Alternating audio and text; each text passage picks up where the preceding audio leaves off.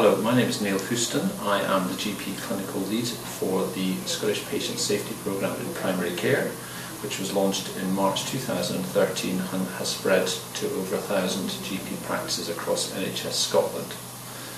This video, which I'm delighted to introduce, is by Carl de Vet, who developed the trigger tool, which is a process by which you can look at your clinical records in a structured and quick way in order to identify patient safety incidents and therefore allow practices to identify areas that they might wish to carry out improvements in to make care safer. The tool has been very effectively used by over 70% of practices in Scotland and has been found to be very effective identifying a range of patient safety incidents and giving practices clear focus for improvement.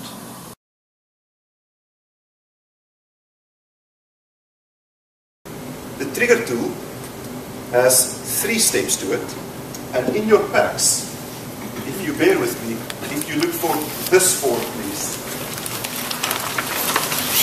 So at the top it says Trigger Review Summary Report.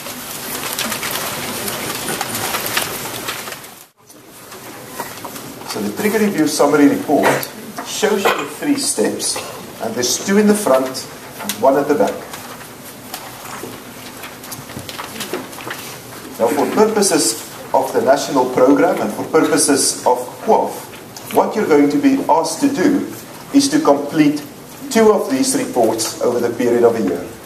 So this form that you have in your hand, this is the form that will help you to meet the necessary criteria. And what I hope to do in the next few minutes is talk you through the form and explain what the steps are, and while I'm doing that, at the same time explain what the trigger review method is as well. So, is there anyone that doesn't have this form at the moment?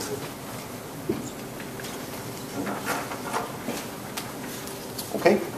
So the first step is just planning to do your review.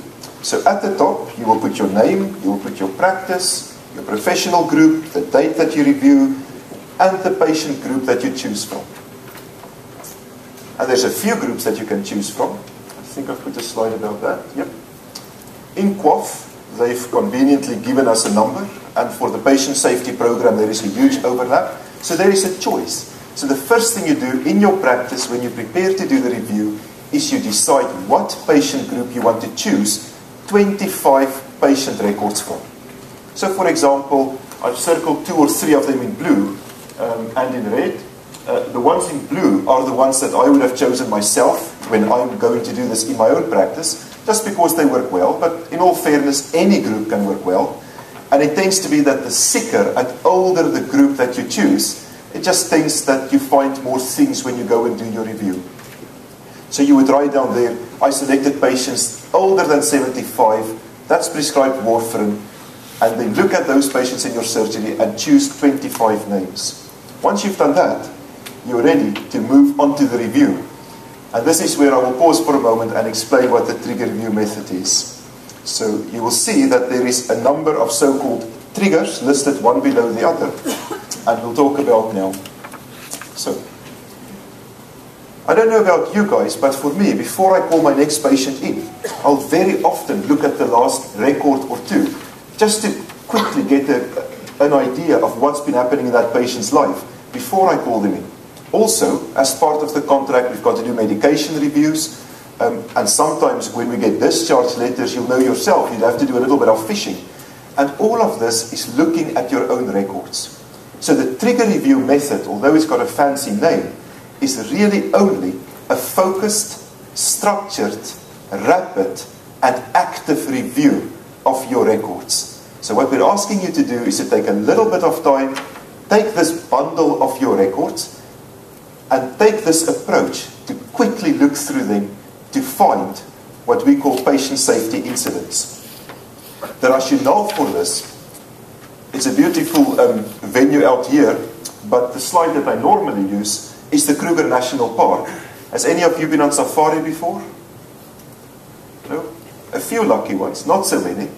The problem with the safari, as you can see, is that it takes place in a country that, or in a park that is as big as a country, And when you've saved your money and you get there, you only have a week or two to get through all of that, which is very, very difficult. So you have to have a plan to make sure that you can see, for example, the big five, which includes the lion and the elephant and that sort of thing.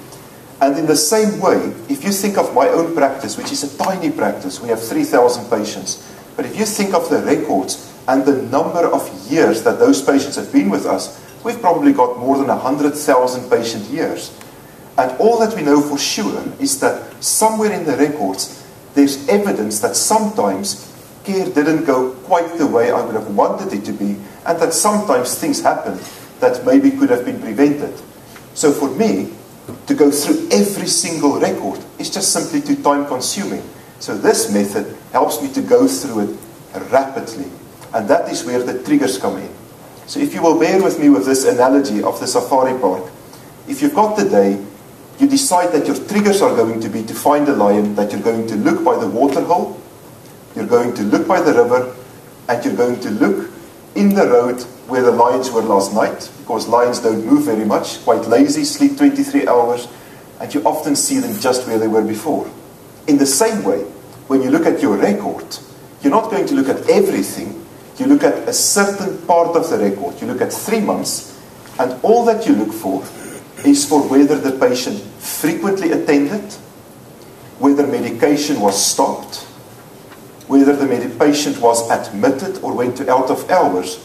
And if you find these so-called triggers, that makes you pause and for a moment ask yourself, do I think that there was a patient safety incident at that point? And that's why we call it focused and structured. So this is my sister. This is trigger number 1.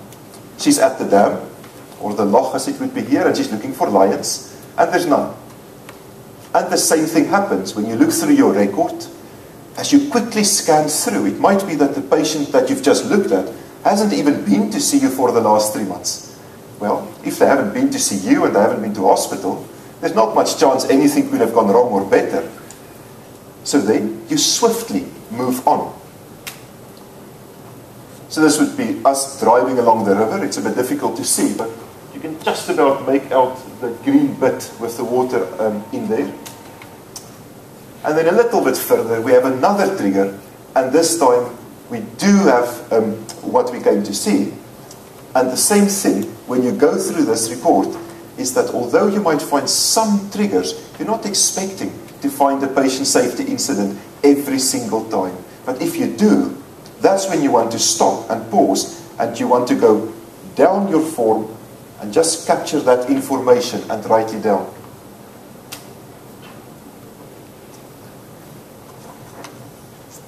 My dad sent me this slide. That's not him on top of the Land Rover. Although a few years ago in Botswana, I believe something very similar like that happened to him as well with a leopard. I include this slide because as we've been doing the trigger reviews with different practices, occasionally a practice will come back to us and they will say, well, we found nothing. And that's quite dispiriting to hear for a number of reasons.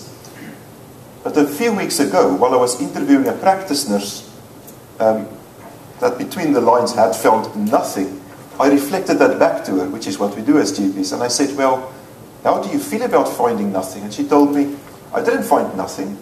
I found out we're actually pretty good. And I thought that was just such a wonderful sentiment.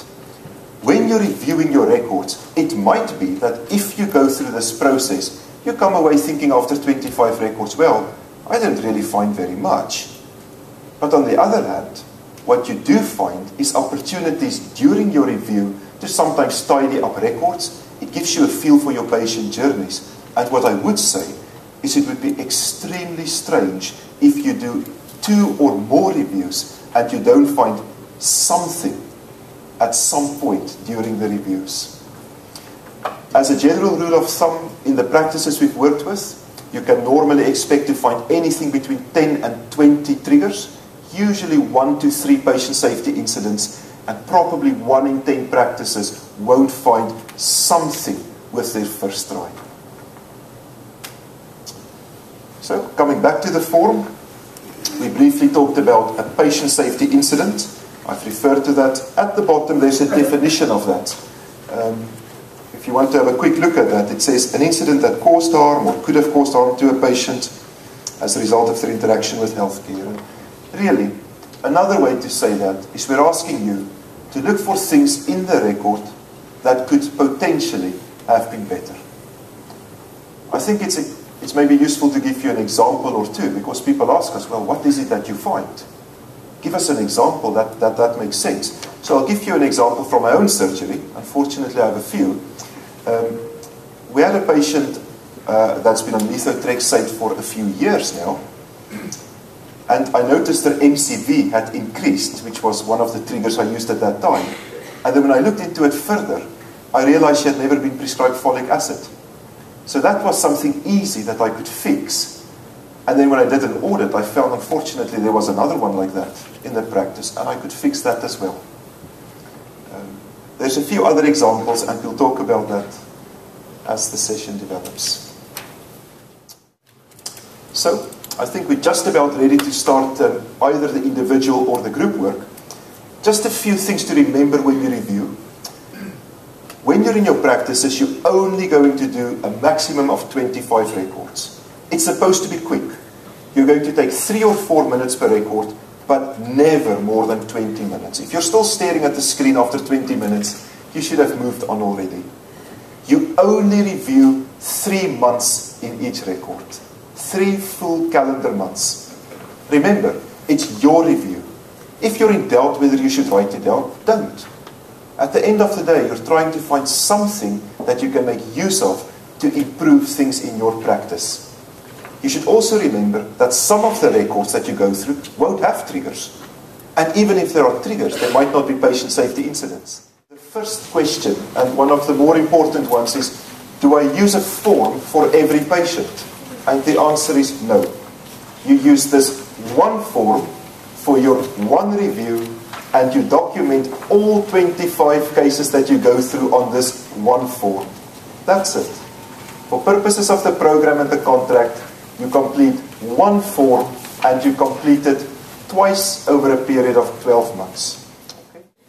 The third issue is, you're all right that the number of boxes next to each trigger doesn't add up to 25. And there's a reason for that, because we're not interested to make the one trigger in the one file. As you find them, you just stick along. It doesn't matter if it was in number 1 or in number 7. As you find the triggers, just make the tick. I've never seen anyone so far run out of boxes. That would be very unusual. And that brings me to the fourth question, and that is, what do you do if you find 6 patient safety incidents? Well, if you do, you give yourself either a clap on the back because you've done really well, or you're a bit paranoid, or you're a bit unlucky, because either most people will not find 6, or if you find 5, and the reason there's 5, my advice to you would be, turn the page around and get cracking on what you're going to do with what you've just found.